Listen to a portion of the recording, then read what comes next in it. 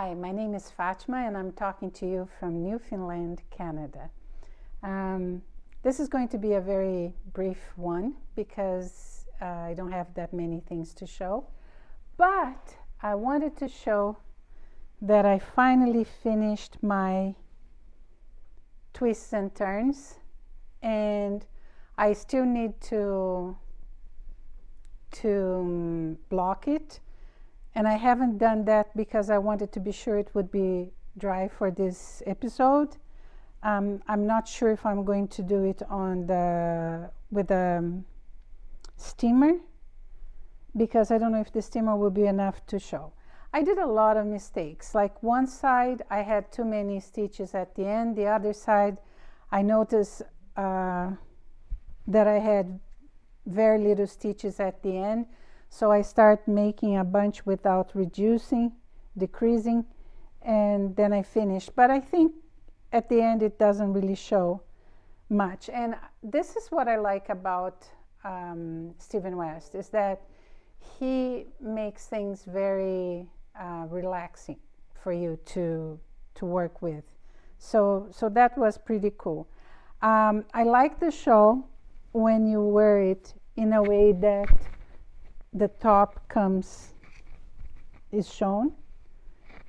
That's how I intend to wear it, because I like when this gets together with this part of the shawl, the end of the shawl gets together with these lines here, and it feels like a continuation. I do like it a lot. I decided not to do the yellow thing, the I cords here, because I thought it was too much yellow, and I like this because it has a pop of color but not too much, so I really liked it. I do like the effect of the first clue, but I hate knitting it. I hate is too strong. So let's say I didn't have pleasure. This part I really like also the effect, the curves going, but again, I didn't like it. I didn't enjoy knitting it. So the shawl is very nice. I had some aha moments with it, and that was cool, but it was painful, I think, for me to knit it. I didn't have much pleasure knitting, but I had some aha moments, so that was worth it. So this is the shawl, and I wanted to do it to wear with jeans, so the blue would be okay. So this is my first finish object, and I'm going to be all over the place because this is my work in progress. That is the Underestimate sweater by Jorge Locatelli, and I want to wear this shawl with this sweater, right? So it's a darker blue, it's a different shade of blue, and I think it's going to look nice together. And it's a very light, so that's pretty good. What I'm changing in here is really the count, because my gauge was higher than what the pattern looked for. I really like it so far, and I'm definitely going to block this one.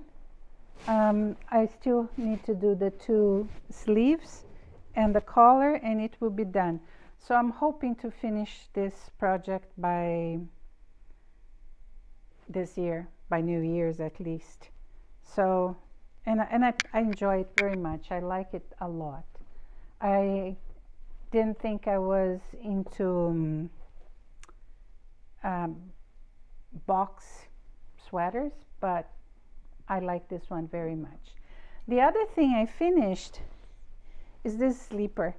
So I had made this slipper long ago, and I think when I was doing the bat, I put a fiber that I had, because I got a lot of leftover fibers, but the fiber I had was not wool. I think it was a synthetic. And then what happened is it didn't felt properly. The bottom part felt because it had wool, but this part didn't felt. So I never finished it because I said, okay, I didn't like it. But I use my slippers year round. And the one I had in Ontario had holes on it because I work from home, so I wear them all the time. And when I came here, I'm working, and I said, oh, I really would like to have something on my feet. They're cold. So I found this in one box, and I decided to put just a crochet border, and now my feet are happy again. So spinning wise, what I did is I decided to ply again. It's an almost finished project because I still need to wash. So I had spun this everything that I have here way before October, like probably August, September. And the thing is, when you are spinning, you should not leave your singles in the bobbins for too long, because what happens is that the twist that you put there when you're spinning, they become dormant. And when you're plying, you are not sure how the things are. So for these ones, I put a lot of spin on it, because when I water it, when I wash it, what will happen is that the twist that I put when I was spinning the singles is going to come back, and that will counter affect the spinning that I put when I was plying. So I have spun these yarns. As you can see, they're twirling around here, and I think this is going to be fine because I'm going to wash it, and when I wash, it's going to lose some twist, but you can see here that it has a lot of twist, and I think I'm okay with that, exactly because when I wash, the singles will regain some of the twist. And this one, this is Ashford 80% merino, 20% silk that I had spun a long ago, and I think I didn't put enough twist there, because when it just has a little turn here. That is what you should normally have to wash. So it might get more twisted the other side, the spinning side. I'll see better. The solution for that is, if you think that if the yarn loses too much of the twist, all you have to do is pass it through the spinning wheel again, and it will gain the twist that you need. The other thing is, depending on how you knit, I knit Portuguese style, and I believe I add twist to the yarn. So I think I'll be good. I hope I'll be good. I really love the collar. It's very soft. Like this one is rustic, very rustic. So I'm going to make a sweater, but I'm going to make it, I still have to spin more. But I will make it to wear on top of other stuff, right? And this one is a soft one. I could even do a skein one.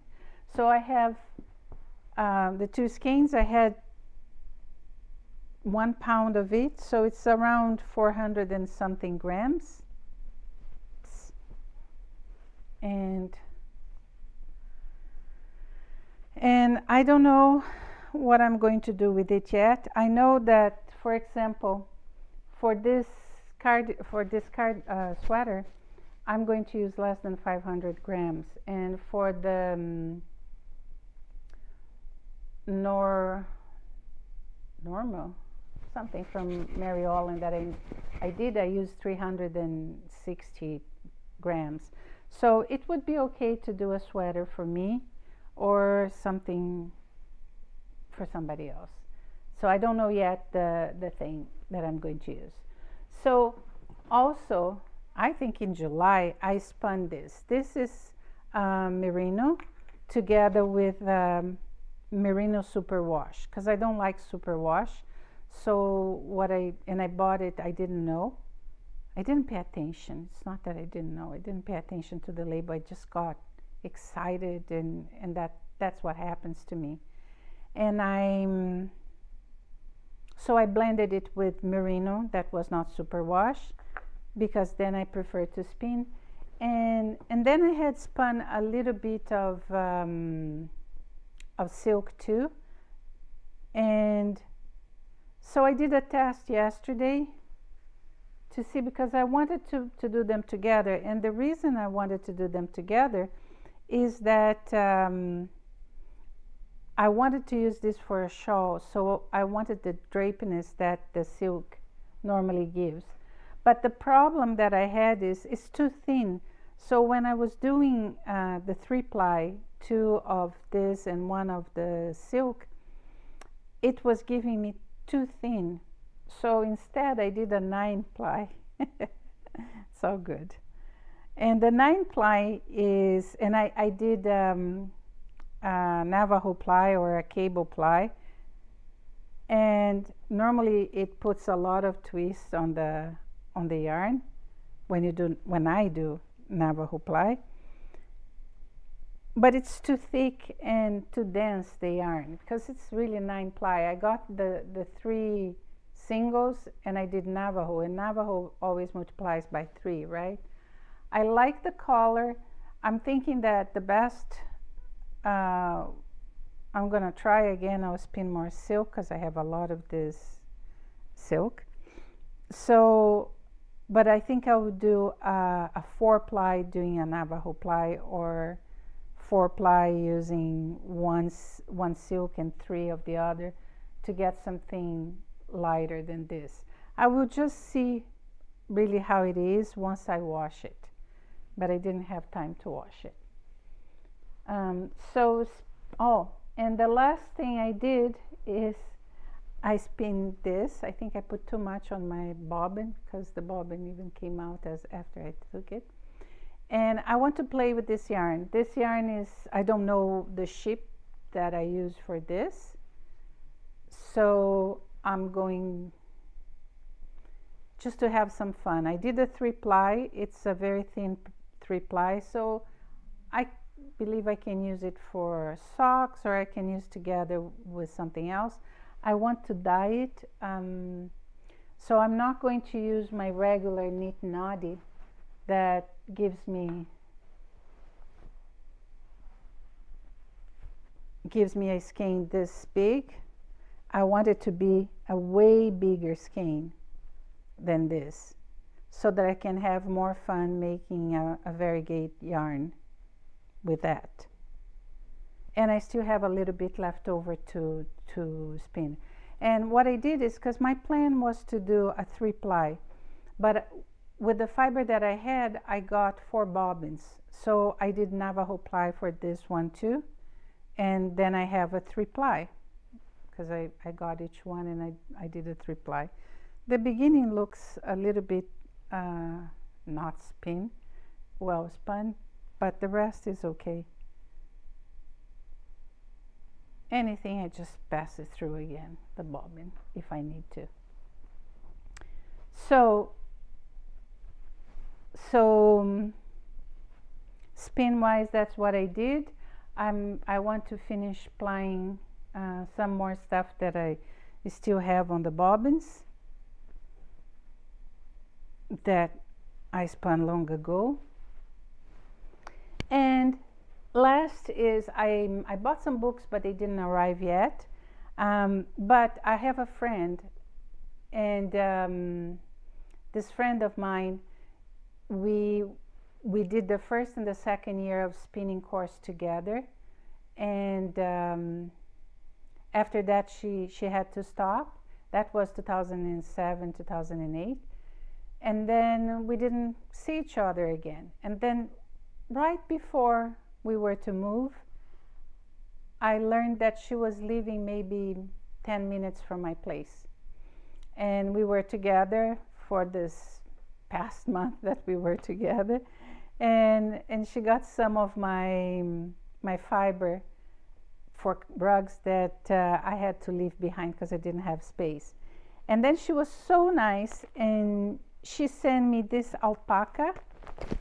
So she sent me a box of alpaca, because she used to have alpaca. So she sent me 4 bags of alpaca white, already carded. And I was so happy when I saw it. I said, oh my gosh. So I still have, oh, here it is. It's beautiful. It's very nice. And then she also sent me a dark brown alpaca that looks pretty much like a black. And I'm going to use these two together to make a shawl, probably. So this is pretty cool. And so I have 1, 2, 3, 4 of those. And she also sent me some yarn, spun yarn. So this is pretty good. It's 100% alpaca. So I can make something with that. And I have some more spun yarn, alpaca spun yarn, that I can put it together in browns. She sent me this nice coffee scrub soap, peppermint, lemongrass, cedar wood with essential oils. It's very nice. That, yeah, it smells really good. She didn't need to send me this, but I'm so glad she did. And we got a card. And this card is, the picture is from the alpaca she had. So that was pretty nice. Thank you, Alsma. I'm very grateful. Thank you. So this is pretty much it for today's episode. I just want to give you an update on our dogs. Goldie had a thing last week, or 2 Tuesdays ago, that she lost her balance, and the vet said we had to take her to the emergency.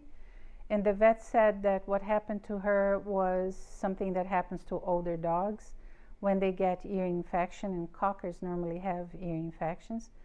They have a kind of vertigo. So she totally lost her balance. We took her to the emergency. They gave her a med to stop for drowsiness, and then some antibiotics, anti-inflammatories, not antibiotics.